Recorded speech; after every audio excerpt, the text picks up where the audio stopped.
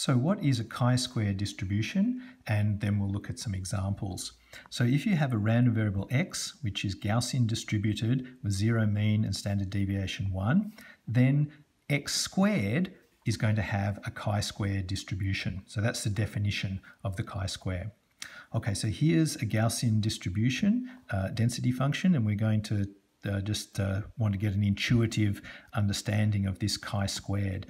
So what we see is that, of course, the Gaussian has negative values for x and positive, but the square of x, of course, can only be positive.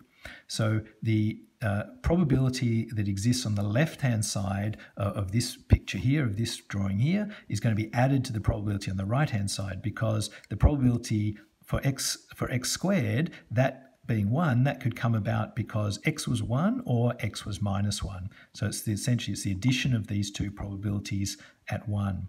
And for other values, of course, you've got to take the square into account.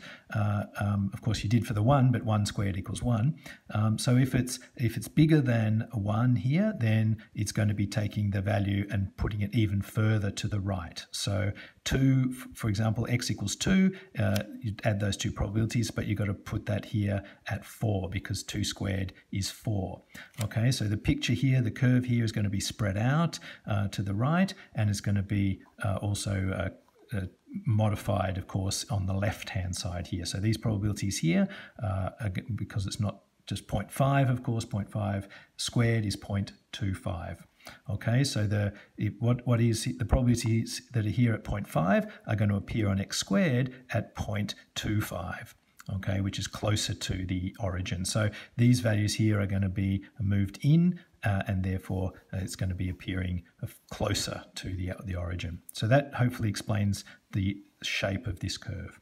So what about some more general versions of chi-square? Well, it's not just squaring a single Gaussian. If you add up the summation of squares, so if you have different random variables and you add the squares of those random variables, and if you add the k, then this is distributed as chi-square as well. And we now say it's got a degree of freedom of k. So this one here had a degree of freedom of 1. This has a degree of freedom of k. And if we just think how that's going to be on this curve here, well, if k equal 2, you're adding 2 of these values together. So, of course, when you're adding 2 of them together, there's more chance of getting a bigger number. And so you're going to be getting less chance of getting a small number and higher chance of getting a bigger number. So that's this curve here. So this is for k equals 1, and then k equals 2 is going to look like this here. And k equals 3, this value comes down and it turns out that k equals 3 even looks like this, and then it comes over the top like this. So this is k equals 3 here. So the more of these random variables that you add together when you're adding the squares, but the more of them that you're adding, obviously the more that the density function moves to the right. And so for chi-square, it's now you get a family of curves for different degrees of freedom, which comes about from the different numbers of the terms that you're adding together, whether you're adding 2 or 3 or 4 terms together. And another important thing to know about is another property of it that's important is that if you have a random variable that's chi-square random variable with a degree of freedom k1, for example, and if you had another one which was chi-square with degree of freedom k2, then if you add those together, y1 plus y2, if you had another random variable which is the addition of those two random variables, then that was also chi-squared with a degree of freedom k1 plus k2. And so again, this one does make sense because if this random variable is made up of a sum of Gaussians, the sum of squares of Gaussians, and this one is also the sum of squares of Gaussians.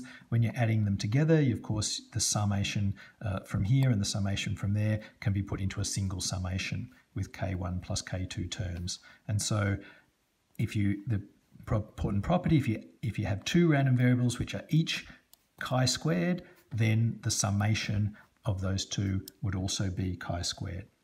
So let's look at some examples here.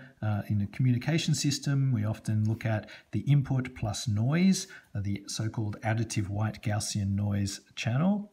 And we've got a video on this YouTube channel for this.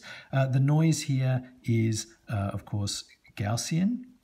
And there's a video on why the noise is Gaussian on the channel if you're interested.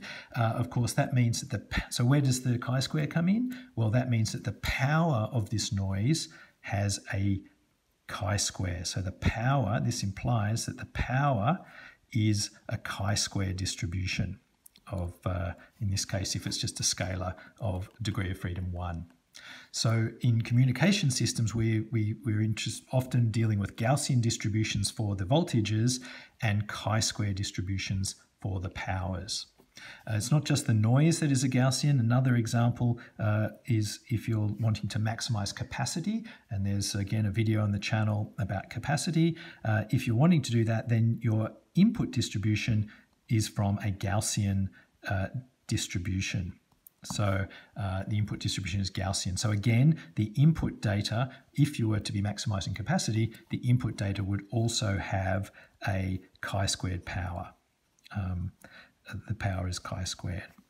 And of course here, because if you're adding two Gaussians together, you also get a Gaussian, then the measurement at the receiver would also be Gaussian and would also have a chi-squared power. So this is one example in communication systems where we get the chi-square distribution appearing.